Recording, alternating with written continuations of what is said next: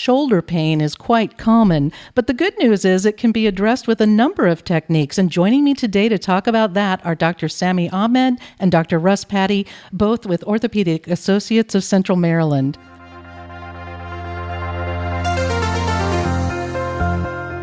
Welcome to a Bone to Fix podcast, Masters of Motion edition, where we focus on the physical therapy side of orthopedics. Today, Masters of Motion tackle shoulders. I'm Amanda Wild. Dr. Ahmed, Dr. Patty, welcome to the podcast. Dr. Patty, the shoulder is the body's most flexible joint. Can you sort out or give us a basic guide of the anatomy of shoulders? Sure. The shoulder is made up of a few different bones and quite a few different muscles. The most popular joint of the shoulder is called the glenohumeral joint. It's where your humerus, your arm bone, meets the end of your scapula, your shoulder blade. And that's probably the biggest component of the shoulder joint itself. You also have the AC joint, the acromioclavicular joint, where your clavicle or your collarbone comes out and meets the end of the scapula as well. So that's kind of the basic overview of bones. I think the most common muscles or muscle group rather that people know about with the shoulder is the rotator cuff. And that's typically one of the bigger injuries or problem childs, if you will, when it comes to the shoulder. Well, it seems to me that arms and shoulders are involved in almost every movement we make. Is it true, Dr. Ahmed, that arms and shoulders are sort of involved in every movement we're making? How are they working for us day to day? That's a really true statement. I mean, our arms really do so much for us throughout the day when it comes down to things associated with lifting, pulling, pushing, pointing. I mean, we as a whole don't realize how many times a day that we actually use our upper extremities, and our shoulders, specifically our shoulder girdle that Dr. Patty was referring to, is such a vital component to us being able to function daily. And one of the things that we see here at the Orthopedic Associates of Central Maryland is a huge change in many of our patients. They sometimes get injured, they sometimes get hurt, they sometimes overuse things, and that change, that subtle change to one or maybe two muscles or nerves can lead to huge cascading effects and tons of injuries down the line. Well, Dr. Patty, because shoulder is the most flexible joint in the body, it seems like that would make it vulnerable to things other joints are not vulnerable to. So it's most of what you see skeletal, muscular, nerve, soft tissue? So the shoulder is a very dynamic joint. If you think about a joint such as the knee, where it just kind of hinges in one or two general directions, the shoulder moves almost in a complete circle, a complete 360 degrees. So it leaves it very vulnerable to different injuries, whether it's a weight-bearing injury where you fall and you can injure yourself that way, or if it's just reaching overhead in your normal day-to-day life. I think one thing with physical therapy is that you kind of start to learn that it all ties together. If you have a joint injury, it never goes without a muscular injury. If you have a muscular injury, it never goes without a joint injury.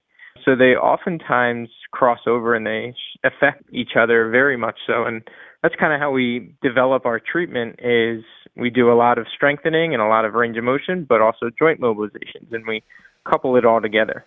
So you address all of those things, the nerves, the skeleton, the muscles, and the soft tissues? Absolutely. The nerves do more than just give us sensation. It's how we get our motor signals to our muscles to let us know, hey, this is the firing pattern that we need in order to raise our arm overhead. And what we need to do as physical therapists is break that down, and we need to find out where the deficiencies are, kind of assess how we can re-educate the body how to move.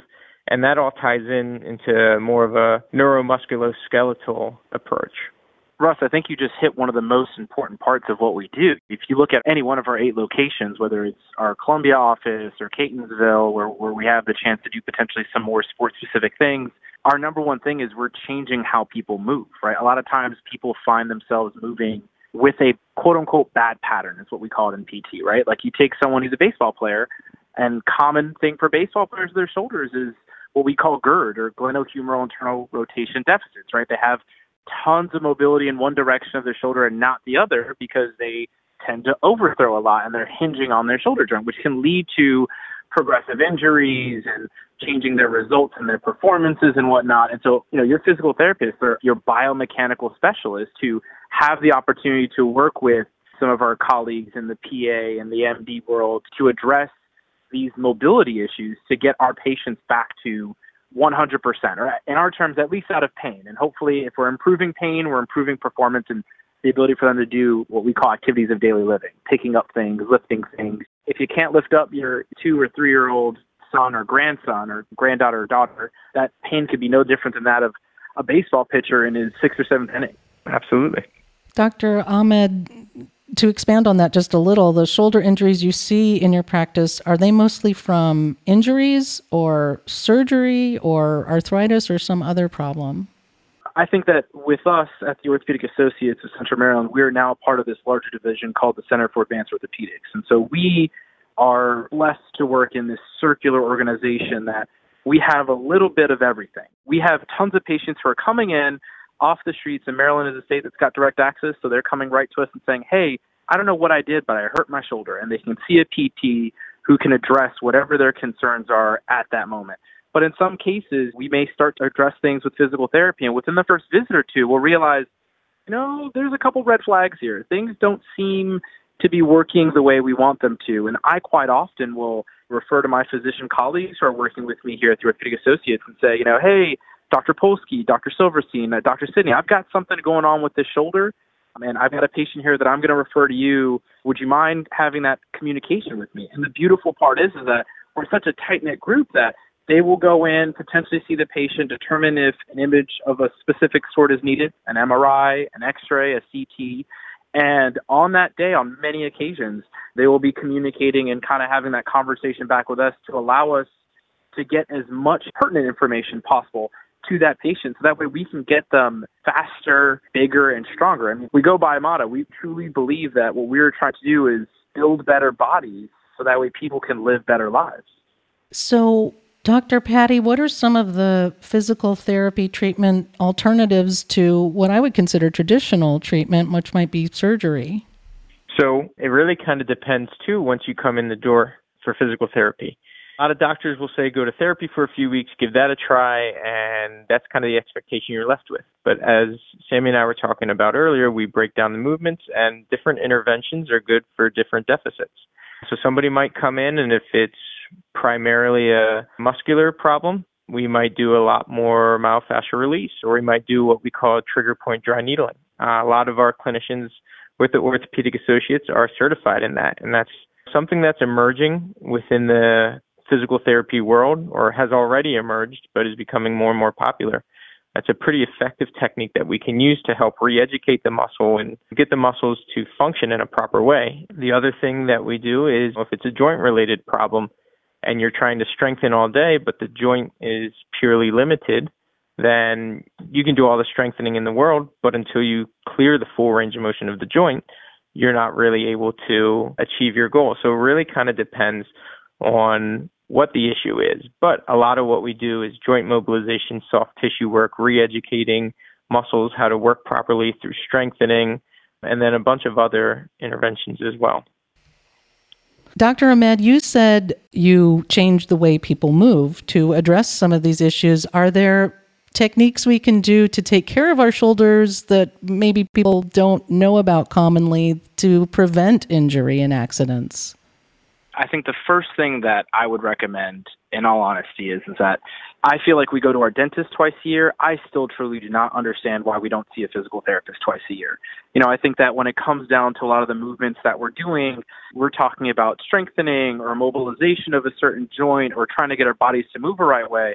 Well, to be completely frank, right, if you saw a specialist once a year or twice a year and talked about some of the things that you're noticing, we could potentially give you those hints or those gimmicks. And in states like ours, in the state of Maryland, direct access allows a patient to come in really whenever they choose for an assessment. Now, depending on how severely they're hurt, depending on what happens, they could potentially come in and notice, hey, I've been starting to notice something's weird with my shoulder. And we can come in as physical therapists, do a full-on assessment, and make that determinant that at this exact moment, I don't think you need formal care from our perspective, but here's a good set of activities, exercises, things to avoid, posture-related, to potentially get you moving in the right direction. At the same time, what I tell all my patients to do is I am a true believer in exercise and activity and mobility. So if you're going to the gym, if you're trying to be as active as possible, we know that in today's world, a lot of people are working from home. People have kids to take care of. It's getting more and more tricky to get activity in. But just starting with some basic activity is usually the number one thing we want to start with. But oftentimes enough, I tell patients all the time, if you're starting to notice something or something doesn't feel right, don't wait until it's a 7 or 8 out of 10 to come in for an evaluation, because at that point, it may be too late. It could be that you've severed a joint or a nerve or a bone to the point where we need to have surgical intervention. Now, as PTs, I know that our counterparts will probably laugh at this, but we always try to avoid surgery at all costs because we think we can fix everything. But we do also come to the point where we recognize that as strong as we can get something, sometimes a surgical intervention is truly needed. And so that's what we're lucky about, that we have these great physicians that we're able to partner with to kind of have that conversation back and forth for our patients. So pay attention to aches and pains and do something about them before they get crazy. Keep active and mobile, and also maybe consider regular checkups once or twice a year with a physical therapist. 100%. I love my teeth. I gladly go to the dentist twice a year, but my teeth only make up so much of my body, right? My body is so big. I mean, you'd think I'd want to get checked at least once a year to make sure that everything's working okay. Yeah. Exactly. It's just a matter of getting that done, getting that as part of your routine. Dr. Ahmed, Dr. Patty, thank you so much for sharing your insights and your expertise in shoulder recovery. It's reassuring to know you address such a wide variety of issues with such a wide variety of techniques. Thank you very much for having us. It was great to talk about it. Find out more online at www.mdbonedocs.com with 8 physical therapy locations for your convenience in Cantonsville, Clarksville, Columbia, Eldersburg, Ellicott City, Fulton, Jessup, and Westminster. And you can subscribe to this podcast for more insight into the physical therapy side of orthopedics. That's all for today. I'm Amanda Wild, and that was A Bone That's Fixed.